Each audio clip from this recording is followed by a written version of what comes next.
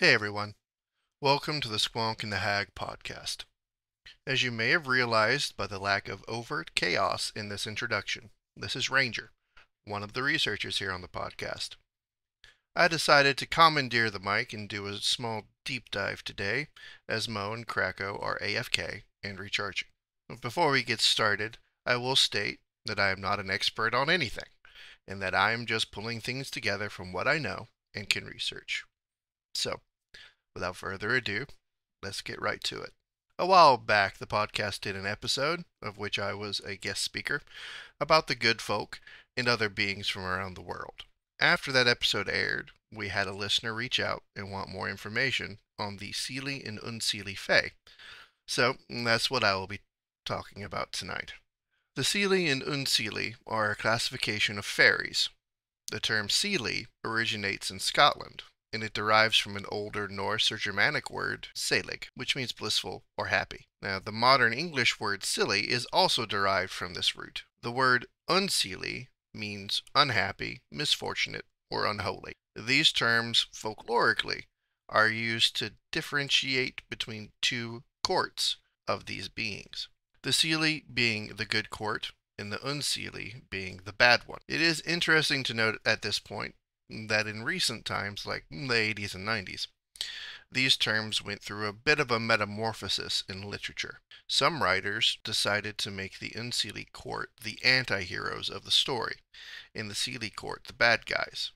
Like shadowy, don't believe everything that looks nice is nice kind of bad guys. And I find that interesting, that as culture moved, so too did this move to make the good guys bad and the bad guys good. Moving on to some of the beings associated with the courts. There is in the Unseelie court these bright, almost elven kind of Tinkerbells that are much more human than Fae, in appearance at least. And in the Unseelie court you have beings like the Redcaps, the Slough, and the Nucklavi. Now, I'm gonna do a little small blurb on these beings, as they're just pretty freaking cool, and I like sharing. Now, Redcaps, which they're also in tabletop RPGs such as Pathfinder and Dungeons and Dragons, are small humanoids with grizzled hair, sharp teeth, iron boots, skinny fingers with eagle's talons for nails, and a red cap. A red cap will kill travelers and dip his hat in their blood to dye it the characteristic hue it is named for. At least in Pathfinder, they are hobnailed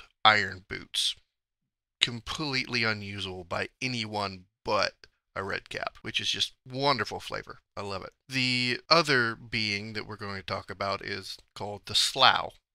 And the Slough is a troop of spirits of the unforgiven dead, or fairies. They fly in a crescent shape, like birds, like Canada goose, and have been known to sweep people up and take them away. Just up and disappeared. They can take the form of birds. Their appendages are long and gangly, ending in sharp nails. Their leathery wings give them the appearance of wearing a cape or cloak when not in use. They've also been known to go into a humanoid shape, where they look like old people with very saggy skin, like it's not quite fitting right. Very, just not fun. Now, there is some conjecture on if these beings are human spirits of the dead or fairies. And I tend to think that the Slough is both, as drawing from what I know of Irish folklore. The dead and the good neighbors of the fair folk, those can be interchangeable at times. It depends on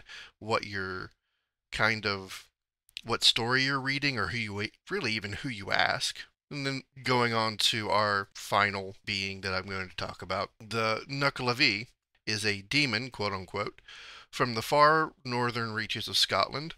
Quick shout out to Louis, one of our good friends here at the podcast, calls Scotland his home. It is said to be half human and half horse, the Nucklavi, not Louis. Its appearance is ghastly, as it has no skin and black blood courses through yellow veins, and the pale sinews and powerful muscles are visible as a pulsating mass. Ugh. It is associated with the ocean, funnily enough, and its legs are said to have fins. The Nucklavi's breath was thought to wilt crops and sicken livestock. and it was considered responsible for epidemics and drought. Another interesting thing about the Nuclevi is that it's literally half man, half horse. It would be as if there would be a horse body, and then in the middle, where a human would presumably be riding it on a saddle, is just this appendage of a person with a head, a torso, arms. Just, ugh, it's gross. This is definitely not something I want to meet during a fun outing at the beach. Ugh. Now, continuing to talk about the Seelie and Unseelie, and how these terms originated. I believe I mentioned this in the previous episode, but in Irish folklore, people did not call the fairies by their name, which in this case would be the Tuatha De Danann. They were known as the good neighbors, or the fair folk. The same is true in Scotland, as the term Seelie seems to have been a euphemism for the fairies. This is basically a name that if the fairies were nearby and listening, invisible, they would not take offense to hearing that name. It's almost as if when using the name Seelie, which means happy or blissful, that we are trying to bring out the goodness in the being that we're talking about, versus if we called them Unseelie, or we would call them, an imp or some other derogatory term, that would then kind of make them be like, oh, well, maybe I do need to be bad around here. Maybe I do need to cause some mischief. So that's really what this is all kind of hinging on. Now, this is a well-documented thing, not only in Irish folklore, but also in Scottish literature, such as one poem from the 15th century, and I'll read an excerpt of it here. One, a woman of the Queen of Fairies, that takes goods to fairyland, through all broad Scotland has she been, on horseback on Halloween, and always in seeking certain knights, as she says, with our Seelie wights. Now, Seelie in this case being good, or happy, or blissful, and wights just meaning spirits, so literally good spirits, or fairies, or what have you. There is evidence that the Unseelie as a term was not actually in use until the 18th century, and at that point is really only used for places, and the weather, and times. Never was it associated with the good people. That didn't take place until later in the 1900s. So we have about a 300 or 400 year span where the term Unseelie isn't even used in regards to the fair folk. So now let's move on to the courts. In modern folklore, the Seelie and Unseelie courts are usually associated with summer and winter. The Seelie, or summer court, is full of light, benevolence, and goodness. And the Unseelie, or winter court, is the opposite of this: darkness, malice, evil.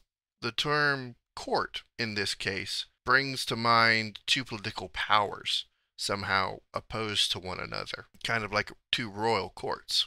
However, this isn't always the case when looking at the Scots version of court. We need to realize that most of this has been translated from Scots Gaelic to English, and sometimes the meanings can get a little muddled. A lot of times a court is used to mean a group or assembly of people, or in this case, fairies. We do see cases of the Scottish term court used in this way, where it's clear they're not talking about any kind of royal court. One such example is the Ballad of Tam Lin. The Ballad of Tam Lin has several variations, including some modern ones. But in the traditional ones dating to the 17th and 18th centuries, this concept of a court as a group of people is shown. In the ballad, when Tam Lin is telling Janet how to rescue him and explaining how the procession is going to pass by, he refers to different courts: the court of the knights, the court of the handmaidens, and then the court of the king and queen. In this case, it's pretty clear that it's the Scots' usage of the word meaning assembly or group, and not a regal court. So, the court of the knights is a group of knights, and the court of handmaidens is a group of handmaidens that are passing by, and so on and so forth. It's only now, in the modern day and age, that we associate the courts as being a royal assembly or something along those lines. But Ranger, I hear you asking, you just read an excerpt from a 15th century poem that says that there's a fairy queen. And you would be correct, dear listener. And this is where things can get a little murky. Now, we don't know how the Seelie structure their government, for one. And for two, if it's anything like in Ireland, there are fairy mounds, and each one has a king or queen associated with it, and is a kingdom in itself, so to speak. So, saying queen or king might just be a way to tell who is the leader of this troop of fairies. Might not be a queen or a king at all. The fair folk are fluid. So, for example, a brownie, a fae being known for helping around the house if you respect it and give it offerings, can become a boggart, a nasty little being that breaks things, spoils food, and the like, but only if you don't respect the brownie.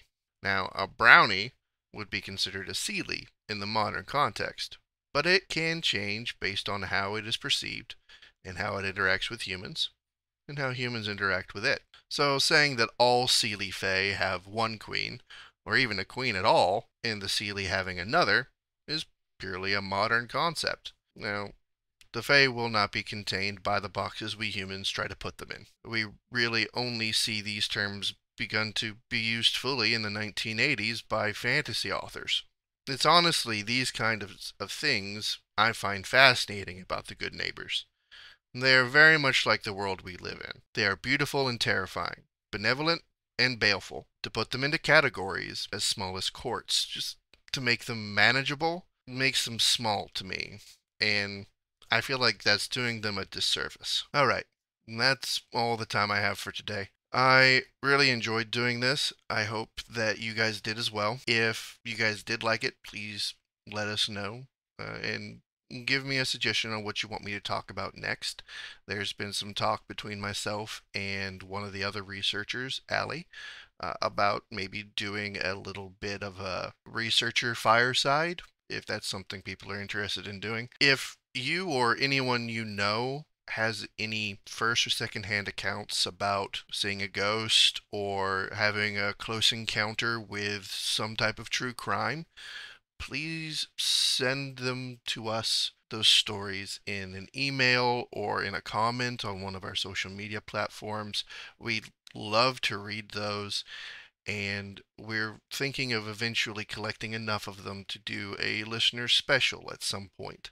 Anyway, I hope that this little blurb of a deep dive has found you well, and may you be blessed. Good night, everyone. And don't worry about that thing behind you right now. He's usually friendly.